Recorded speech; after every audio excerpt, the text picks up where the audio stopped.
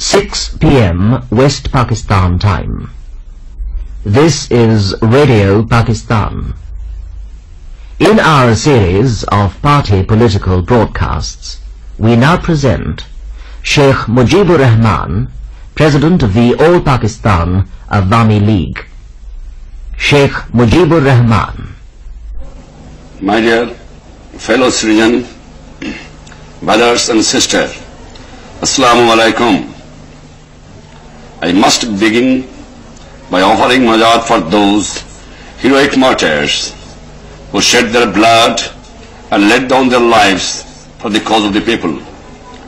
It is their sacrifices and that of countless thousands who have defied tyranny in movement after movement, leading up to last year's historic mass of sirs that has carried the people's struggle forward. Indeed, even the fact that I am able to speak to you over the national radio and television network will be counted as one of the initial gains of the people's struggle, since up till this time, this privilege was monopolized by those in power. Our struggle must go on, for the real goals lie ahead. Power has to be owned by the people. The exploitation of man by man and of region by region must be brought to an end. The powerful coteries which have ruled Pakistan for long 22 years will do everything possible to prevent transfer of power to the people. It is they who are actively conspiring to frustrate the holding of the general elections, and even after elections, they will continue to obstruct every effort to end exploitation. They have money, they have influence, they have the capacity to use force against the people. History, however, testifies that a determined people can successfully resist and overcome such forces of oppression. The most solemn pledge that Awami League can make to the people of Pakistan is that we shall stand by their side and indeed lead them in resisting the forces of oppression and exploitation.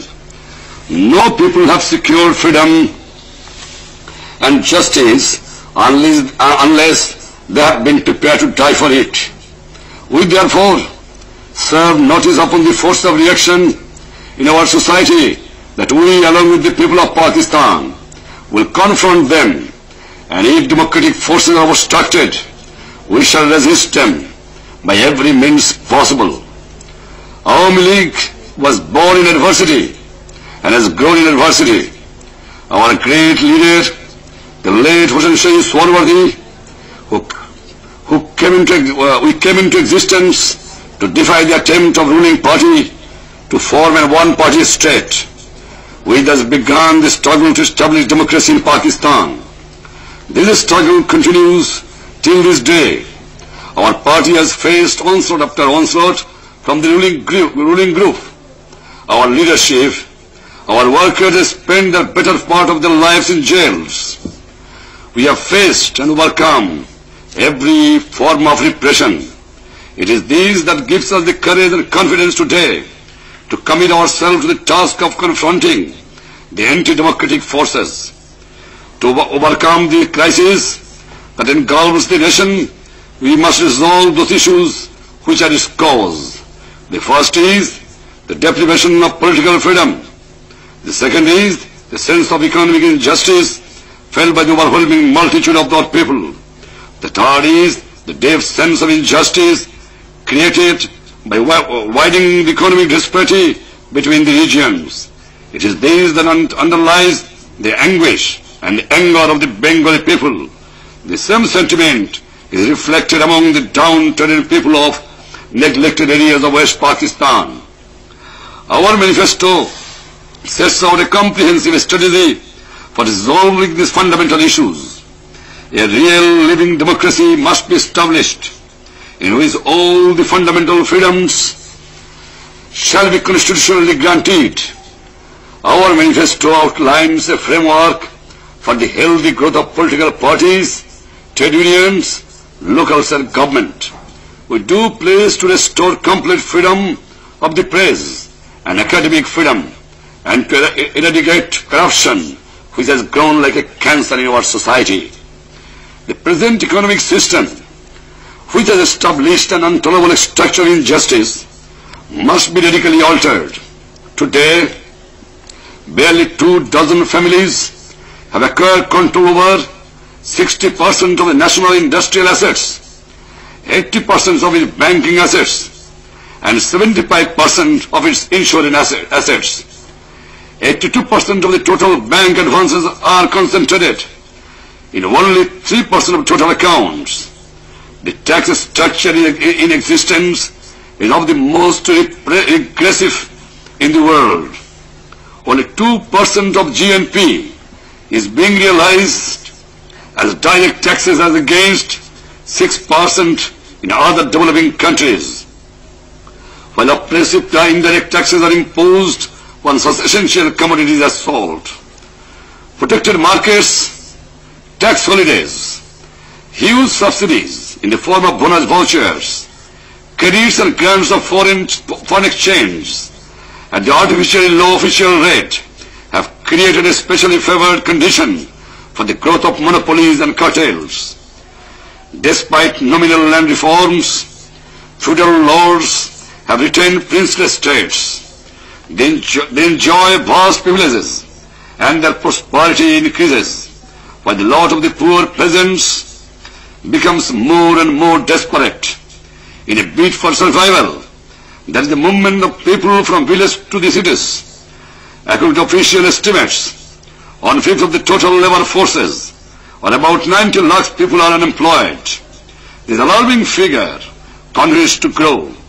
The industrial workers are suffering the full impact of the sharp rise in the cost of living.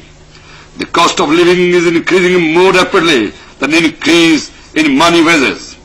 The impact of the unending rise is the cost of living is also accurately felt by school and college teachers, low-paid officers, employees, particularly the fourth-grade employees of government. To turn now to the appalling record of economic disparity, it is seen that during the last 20 years, out of the total revenue expenditure of the government, only about ₹1,500 crores, that is only 1/5 of the total, was spent in Bengal, as against over 5,000 crores in West Pakistan. Of the total development expenditure during the same period, about ₹3,000 crores, that is only 1/3 of the total, was spent in Bengal, as against about ₹6,000 crores in West Pakistan.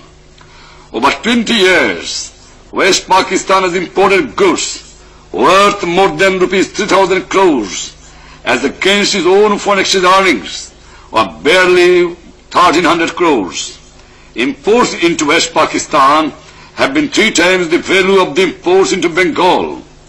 It was made possible for West Pakistan to import goods worth ₹2,000 crore in exchange of its export earnings by allocating to it ₹500 crores of the foreign exchange earnings of Bengal and allowing it to utilize over 80% of all foreign aid.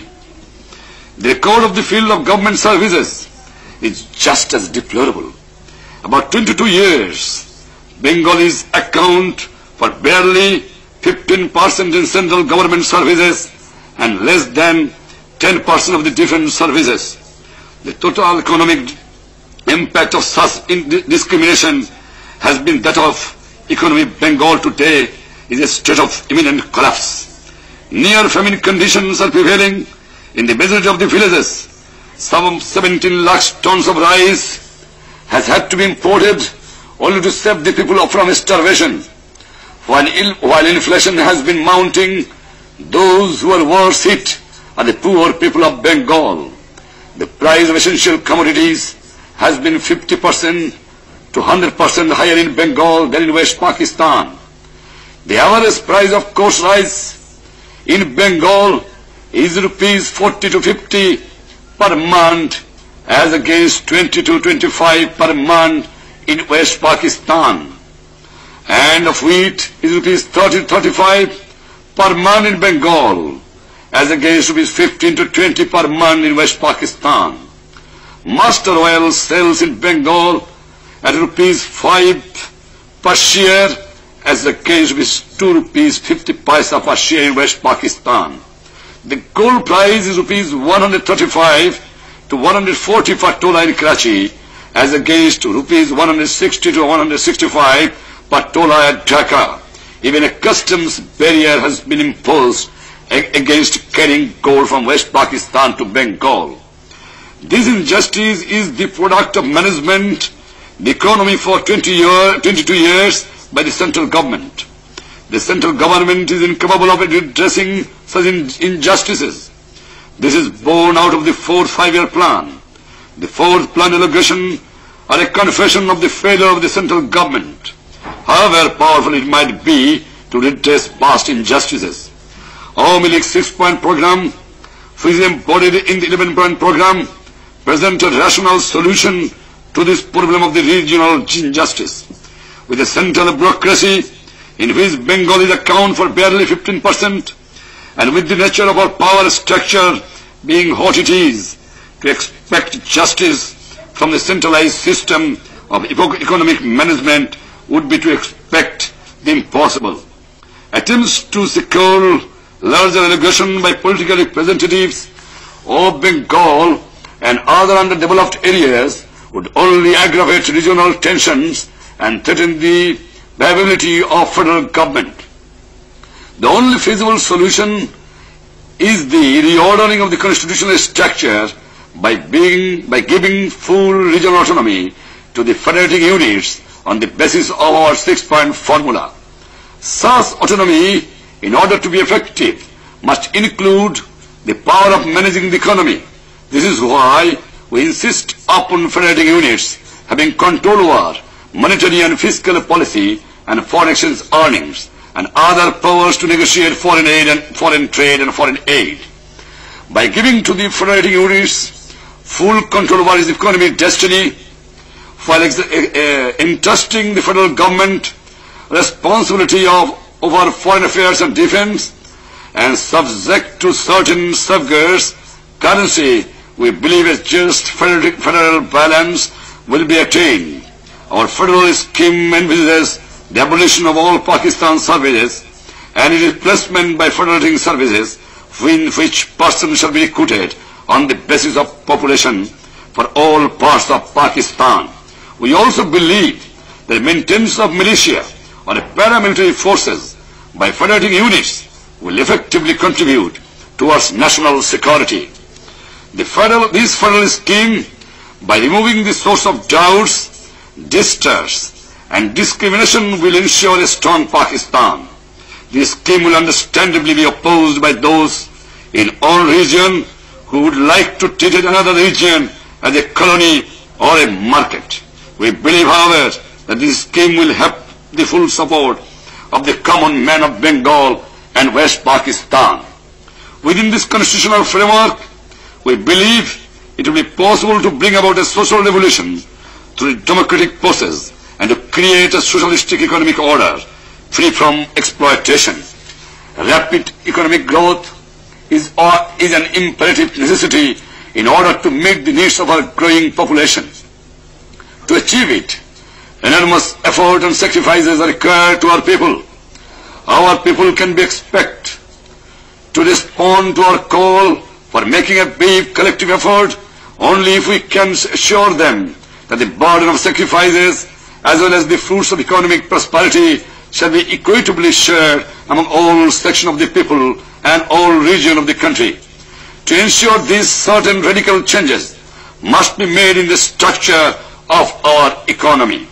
We believe it is imperative to place key areas of the economy, including banking and insurance, under public ownership through nationalization. Future development in these areas should take place in the public sector. In the new order, workers should share in the equity capital and management of the industrial enterprises. The private sector also, in its own sphere, must make their full contribution to the economy. Monopolies and cartel must be totally eliminated. The tax structure must be made truly progressive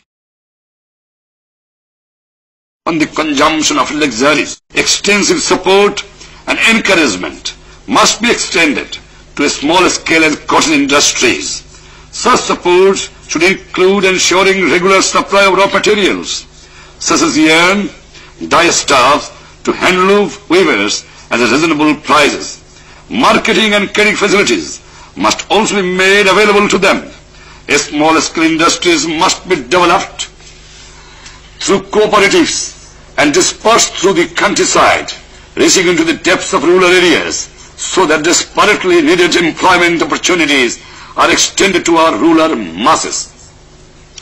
Jute has suffered from criminal neglect, a discriminatory exchange rate, a parasitic middleman have denied to the jute growers a fair price, nationalization of the jute trade, and muscular emphasis on jute research aimed at improving quantity and yield per acre will enable jute to make its rightful contribution to our economy.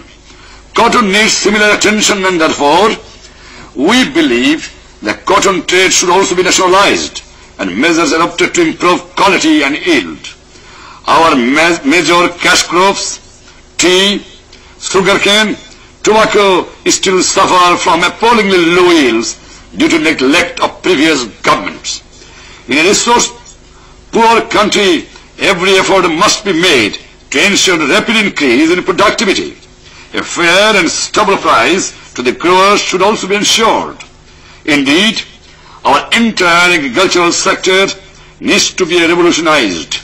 Jagirdari, Jamindari, Sardari systems in West Pakistan must be abolished. The entire land system has to undergo a radical reorientation in the interest of actual tillers of the land. Ceiling must be imposed on land holdings. Land above such ceilings and the government cost land must be redistributed to landless cultivators. Agriculture must be modernized.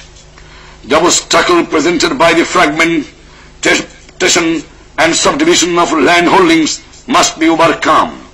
And immediate steps in the right direction would be to induce the tillers to group their holdings under multipurpose cooperatives.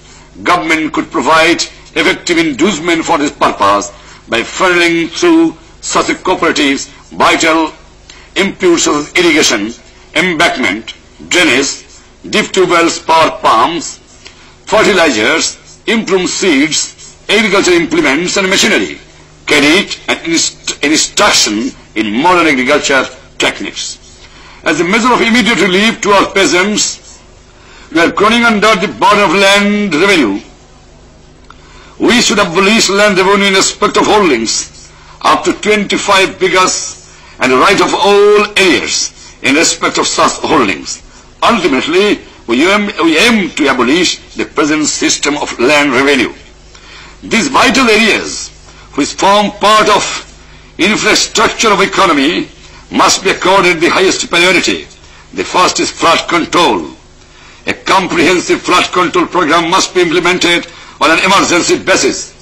Measures to prevent waterlogging and salinity in West Pakistan must also be implemented at an accelerated pace. The next vital area is that of power. There must be massive expansion in power generation and distribution. An extensive rural electrification must be launched to take electricity to the villages so as to make it possible for a small-scale industry to be established. We aim to attain our power generation capacity of 2,500 megawatts in Bengal within 5 years. Every source of power must be harnessed to maximize power generation capacity. The Nupur nuclear power project and Jamal coal project must be immediately implemented. Natural gas must also be fully utilized. The third vital area is that of transport and communication. The highest priority is accorded by us to the construction of a bridge over the river Jamuna to enable direct communication to and from North Bengal. Bridges should also be developed over different points on river in Indus and Sindh and the Punjab over the Buriganga, Shitalakha and Karnafuli. the development of ports, both seaports and inland river ports, and also roads and railways, must be accorded the highest priority. No investment is as vital for the healthy development of our society than investment in education. It is an alarming fact. The number of primary schools in Bengal has declined since 1947. Only 80% of our population has attained literacy, and the number of illiterates is increasing by over 1 million persons per year. Primary education is denied to more than half of the nation's children. Only 80% of our boys and 6% of our girls complete the first 5 years of elementary school. We believe that at least 4% of the gross national product should be committed to education. The salary of the college and the school teachers, and particularly school teachers, must be substantially increased. Illiteracy must be eradicated by adopting of extraordinary methods. A crash program must be launched to extend free compulsory primary education to all children within 5 years. Secondary education should be made readily accessible to all sections of our people. New universities, including medical and technical universities, must be rapidly established. Poverty should not be allowed to deprive meritorious boys and girls of the opportunity to pursue higher education. Immediate steps should be taken to ensure that Bengali and Urdu should replace English in all walks of life, while every effort should be made to encourage the development of regional languages. Turning to the problem of the cities, we find low-income groups living in subhuman condition. The so-called improvement trust have been busy developing luxurious residential areas for the wealthy, while the poor have been left to fend for themselves. Future urban development must concentrate on providing for the needs of the poor majority of the city dwellers. Low-cost urban housing must be accorded the highest priority. In the field of health, even a minimum measures of medical relief is denied to over 90% of our population. Immediate measures should be undertaken to establish a rural medical center and every union, and a hospital at every Thana headquarters. National service in the rural areas should be introduced for medical graduates, and para-medical personnel must be trained in large number to establish the rural health centers. Industrial workers play as vital a role in the economy as in the people's struggle. Their basic rights to form trade unions, to bargain collectively, and to strike must be granted. A living wage and the basic amenities such as housing, education, medical care for themselves and their children must be assured. All labor laws which restrict the basic rights of workers must be repealed. They can be expected to make their full contribution toward increasing industrial productivity. Productivity in all sections of the economy must be increased to the maximum extent possible if we are to meet the needs of our society.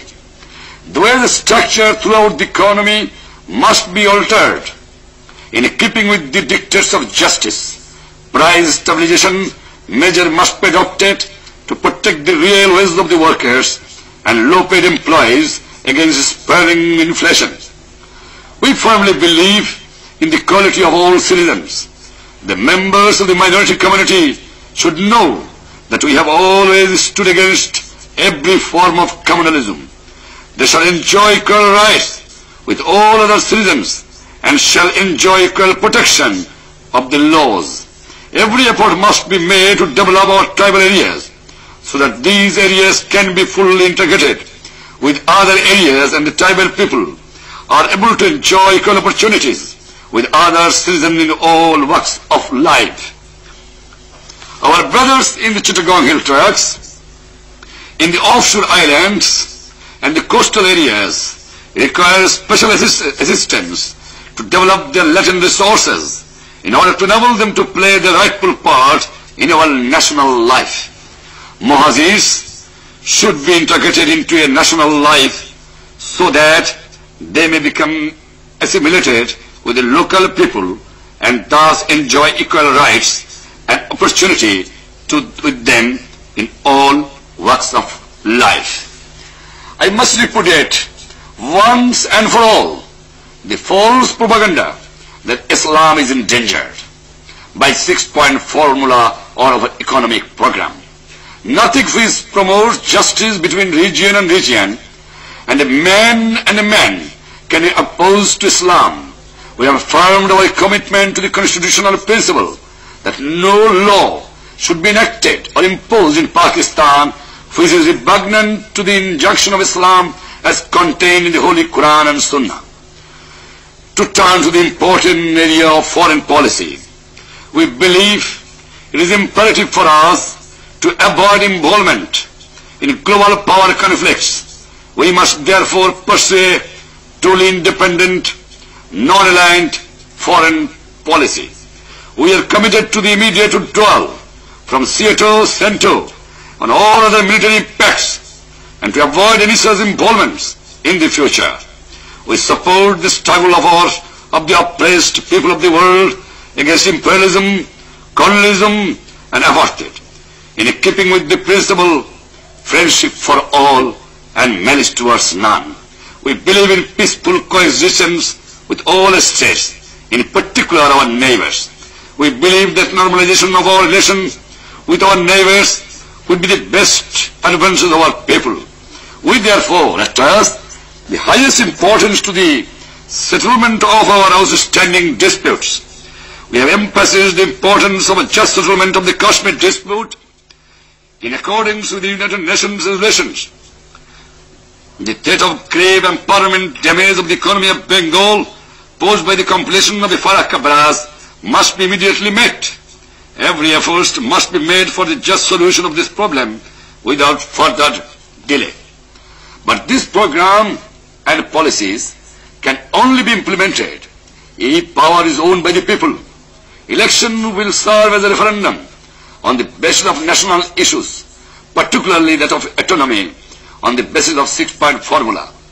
The elected representatives of the people alone can give to this country a constitution which will be durable basis for living together.